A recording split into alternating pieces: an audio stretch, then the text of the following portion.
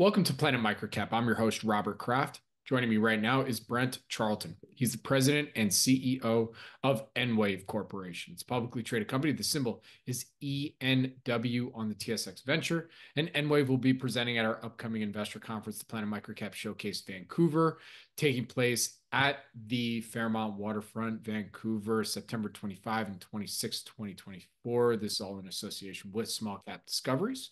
For more information, to see Brent's presentation, meet with him one-on-one, please visit planetmicrocapshowcase.com. And with that, Brent, thank you so much for joining me today. How you doing? Good, Robert. How are you? Oh, very well.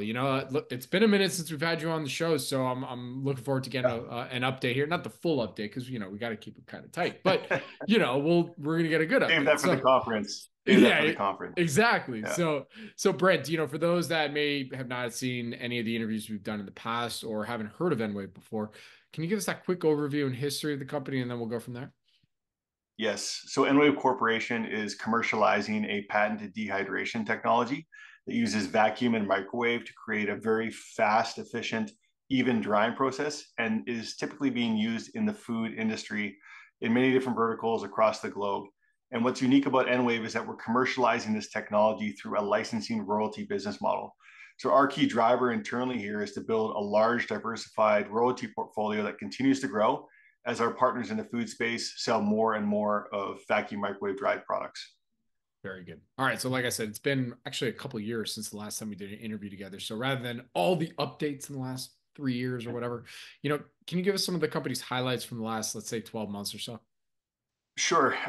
Really, in the last 12 months, what stood out to me in regards to the maturation of our business is the quality of the adopters of our technology. So we have several blue chip, multi-billion-dollar revenue food companies who have signed royalty bearing licenses with us, bought large scale machinery, put them to use, and have taken products to market.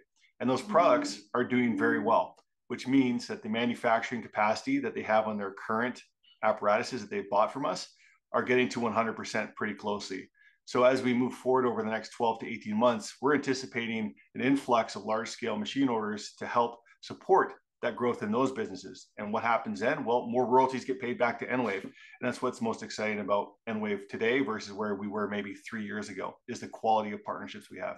Absolutely. I mean, let's hit on that real quick. I mean, what would you say has changed in the last 3 months where now you've been able to sign some of these blue chippers on? I mean, it's just time, testing, love to hear your thoughts on that. A bit of both. I think it's market timing. So making sure that we're satisfying new consumer demands for healthy on the go snacks and doing so with snacks that taste fantastic. And I think in our partnerships with Dole and Calbee, and even from a military ration perspective with the US Army, we're starting to see good progress and that snowball. So more success in market that different food companies are seeing from our partners. They want to get involved too. So they're reaching out to us and we're starting to do different development projects. So for a forecast for the next 12 to 18 months, as I said, we're expecting large scale machine orders to come from our current royalty partners, but also we now have a list of different companies that are just now engaging with us for that next wave of commercialization. Absolutely. All right. Well, to close this out here today, because like I said, you're going to be in Vancouver, you get the full update and everything like that. So I got a two-part question for you. One, kind of hit on this part already.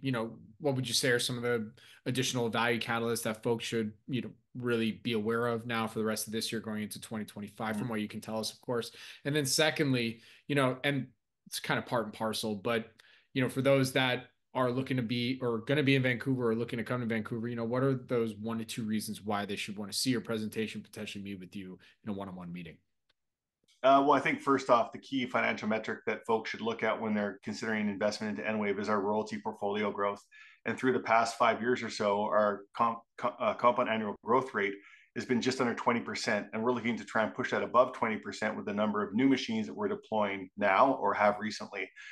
So that's a critical metric to continue to look at. Why you should come and listen to the EnWave story is because of what I mentioned earlier on this presentation. Is we've just partnered with some material blue chip food companies who have the prospects to grow and grow quickly, which should significantly improve our royalty portfolio and hence the value of our business.